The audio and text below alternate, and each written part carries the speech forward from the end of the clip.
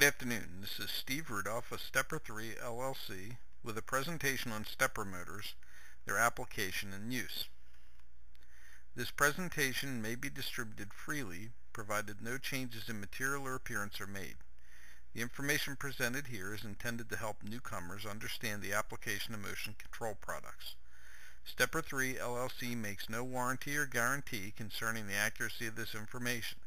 Stepper 3 LLC accepts no liability for inaccuracy of this information or its application. When discussing a stepper motor, generally you'll hear people discuss a NEMA 23 stepper motor, a NEMA 34 stepper motor. NEMA, or the National Electrical Manufacturers Association, has come up with a standard for the frame size of stepper motors. The frame size refers to the motor mounting pattern. It's a physical characteristic of the motor. A NEMA 23 stepper motor has a 2.3-inch square flange with 4 mounting holes, 1 in each corner of the square. A NEMA 34 stepper motor has a 3.4-inch square mounting flange, also with an individual hole at each corner of the square. A NEMA 17 stepper motor has a 1.7-inch square mounting flange. There are other NEMA frame sizes such as NEMA 11, NEMA 14, NEMA 42, but by far most applications will use the NEMA 17, NEMA 23, or NEMA 34 stepper motors. Here's a picture of a standard NEMA 23 flange. You'll notice that it's approximately 2.3 inches square, in this case 2.25, with 4 mounting holes, 1 in each corner, that are spaced 1.86 inches apart. Excuse me. Now, this pattern is going to hold up from motor to motor. So, if you purchase a Stepper 3 NEMA 23 motor, generally you can remove the Stepper 3 motor from your application and replace it with an Applied Motion Products or any other NEMA 23 stepper motor. Now, that does not take into account the electrical and or torque characteristics of the motor. That simply means that the mounting will be the same. Stepper motor drivers. There are 2 types of stepper motor drivers on the market today. There are unipolar stepper motor drivers and there are bipolar stepper motor drivers. And the selection of driver is critical in how well the system is going to perform as a whole. Unipolar stepper drivers are by far the least expensive stepper motor drivers out there. Unipolar drivers only work with 6-wire or 8-wire stepper motors. They will not work with 4-wire stepper motors. Unipolar drivers are generally not considered a high-quality driver, and the reason for that is that you lose 30 to 40% of the rated motor torque when using a unipolar driver as compared to using a bipolar driver. Additionally, most unipolar drivers have no current control built into them. Now, in the next few slides, you'll see why the current control is important. However, just a side note, unipolar drivers generally are hobbyist drivers.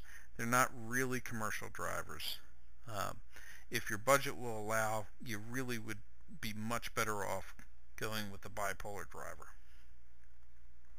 Okay, now I stated before that unipolar stepper motor drivers do not generally have current control in them. Now that's a generalization. There are some unipolar drivers out there that do have current control built into them, but by and large most of them do not. Now, what is current control? Well, it's important to note that a stepper motor has 2 windings in it. Each winding has a current rating, which usually is on the nameplate of the stepper motor. In future slides you'll hear me talking about a 2 amp per phase motor. If you're using a 2-phase stepper motor such as the Stepper 3 Econostep line, there are 2 windings in the motor and the rating 2 amps is for each phase of the motor. So you will have two phases, each requiring 2 amps. Now, drivers with current control limit the amount of current that passes through each phase of the motor. That means that you program in the rated value of that phase. For instance, a set point of 2 amps. The stepper motor driver will make sure that that motor does not draw more than 2 amps per phase. And the reason for that is it doesn't want to overheat the motor and result in a failure. Now, there is a huge advantage to having current control in a stepper motor driver because you can use a higher voltage power supply. Now, the higher voltage power supply will give you several advantages which we'll discuss later. Okay, now, the typical stepper motor acts as a generator when it's moving. Okay, it generates what we call a back EMF. The back EMF increases as the motor speed increases. The back EMF is a voltage that is in reverse polarity of the voltage applied to the motor terminals, or reverse polarity to the power supply applied to the motor, thereby reducing the amount of voltage available for the motor to do actual work. It's very interesting to consider when you're spinning a motor, it actually generates a voltage. Now, that's called back EMF. Now, what happens is, let's say that the motor is rated at 3.3 volts at 2 amps per phase. Okay?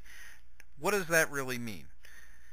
If I took a stepper motor with a 3.3 volt and 2 amp per phase rating, and I put 3.3 volts across the terminals of the motor, and I did not cause the motor to spin, it would draw 2 amps. At rest, the motor draws the most current, and that's because the back EMF reduces the current. So, if I were to if I were to spin that motor, in order to get the most power out of that motor, I need to maintain 2 amps per phase through that motor. As the back EMF is generated, it reduces the amount of current through the stepper motor phase. So if I use a higher voltage power supply, I can overcome that back EMF, thereby allowing me to run a higher current through the motor at higher speeds. However, you have to have a current-controlled driver in order to allow you to use that higher voltage so that at slower speeds or when the motor is at rest, it does not exceed the rating of the motor. Drivers with current control utilize what's called pulse width modulation to control the current through the motor coils. Pulse width modulation turns a pulse on, turns the power supply on in pulses to control the average current through the stepper motor winding. As the pulse width decreases, the average current through the winding decreases. As the pulse width increases, the average current through the motor winding increases. So, what normally happens is built into the driver, there is a current sense circuit where a resistor senses the amount of current through the motor, provides a feedback signal to the driver. Let's say our set point is 2 amps. As the current through the motor falls below 2 amps, the pulse width is increased, increasing the current through the motor winding to maintain 2 amps.